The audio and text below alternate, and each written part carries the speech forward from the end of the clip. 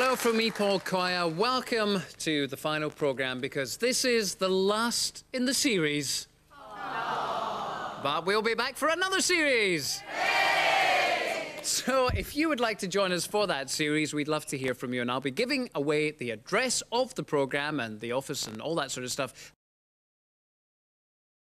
a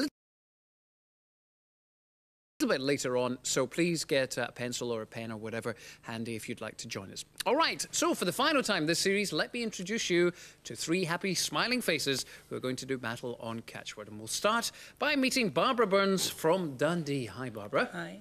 You say you're warm, interesting and cheerful, and you like trying to get fit, cooking and reading, and you're a primary teacher. That's correct, okay. Yes. Now, Dundee, of course, very recently celebrated, what was it, 800 years or something like that? 800 years, that's it, yes. Yeah. Great tradition in that city, isn't there? Yes, there is, yes. Right. Did you go up to anything exciting for the celebrations?